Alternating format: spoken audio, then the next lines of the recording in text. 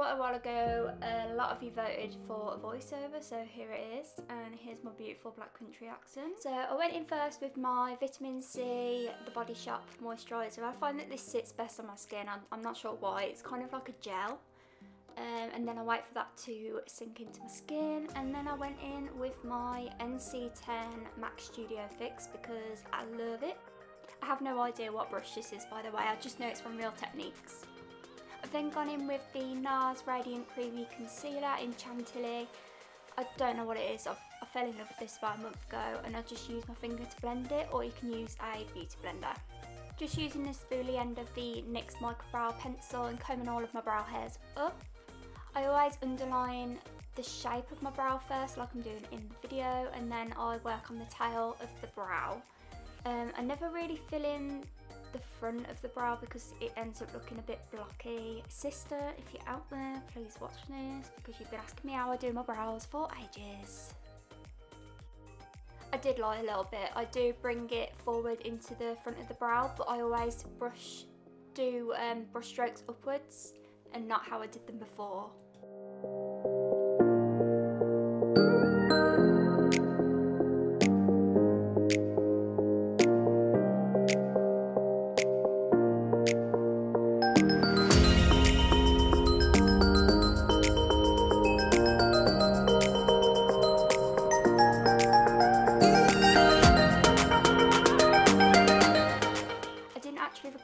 But I do take some concealer on a flat brush and clean up the underline of the eyebrow. Just makes it look a lot nicer and cleaner. Complete personal preference, but I like my skin super matte, and as you can tell I keep stroking my face to make sure it's matte and not dewy. I can't stand it. I don't know what it is. I've gone in with a small angle brush from MAC and also using the matte bronze from MAC. I love this colour. I think it's nice for light to medium tones. Or there's the Hula Light or the Hula, depends what you like. Just going into the cheekbones, and then I do bring it onto my forehead with a bigger brush because I find the one that I'm using is a little bit too small.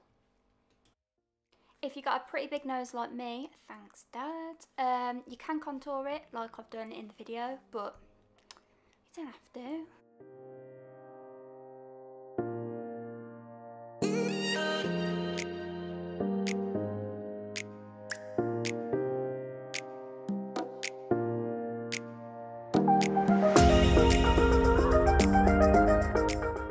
This stuff is honestly the best. It's the 24-hour brow setter from Benefit. Just comb all your brow hairs up and honestly they won't move. As I've gone from hating blush to loving blush, I can't go without it anymore. And I think it's because I have to put it on my clients really.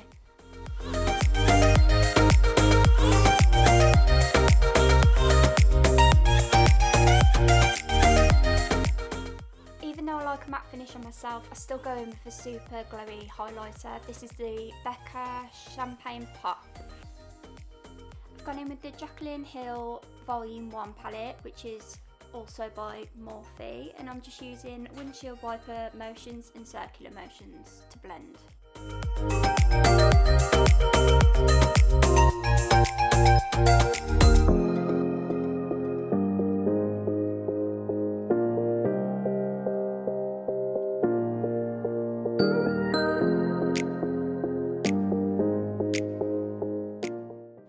Into the same palette using a darker orange tone, and I'm just repeating the same steps as before just to deepen the crease up a bit more. I've gone in with the deepest orange colour there is in the palette, and I'm just focusing that more slightly on the outer V and the crease just to deepen it up. You actually don't need a lot of brushes to do this look, to be honest. I think I've only used about 3 on my eyes so far. I've gone in with the same highlighter as earlier just to highlight the inner corners of the eyes. I've gone in with the Jeffree Star times Morphe palette, and I've just gone into the shade One Noise, and I'm just putting that on the outer half of my eye. I feel like using your finger just helps it apply so much better than a brush. Applying it the same way as before but on the inner part of the lid, I've gone in with the shade Designer Label from the same Jeffree Star palette. Off camera I did put a brown pencil in my waterline. I think it's the shade Date Night from Morphe, but I'm not too sure on that. I'll check and put it in the description. Then I'm using the same shades as we used before from the Jeffree Star palette and just smudging that liner out in the bottom. I have used the shades Designer Label and One Noise Again. I felt like the look needed a bit of glitter, so I put the Heavy Metal glitter eyeliner from Urban Decay in Gold Mine on my eyelid, and then I just used my finger to tap it out and blend it out a bit more. I did attempt to do my winged eyeliner on the camera, but I just failed. But I have used the Master Ink eyeliner from Maybelline. I really like a full lash, so that's just a bit of me. And I've gone in with the Style 7 from the Peaches and Cream range. I've used the latex-free duo eyelash glue, and I put it on the band, waited for it to go a bit tacky, and then applied it with my tweezers. I just find it's the easiest way. Make sure that you measure your eyelashes up against your eye shape and size. That way it won't look crazy when you put it on, and it won't look too big or too small. If it is too big though, if you just trim with your scissors from the outer edge of the lash. I'm going in with the lip liner in the shade Spice. Sorry, I'm off camera a little bit, but I will be more in focus in a second. This is from the Primark Beauty range. Last but not least, I'm going in with the shade Don't Stop, the Power Matte Lip Pigment from NARS Cosmetics. I've recently picked this up and I am a sucker for red lip.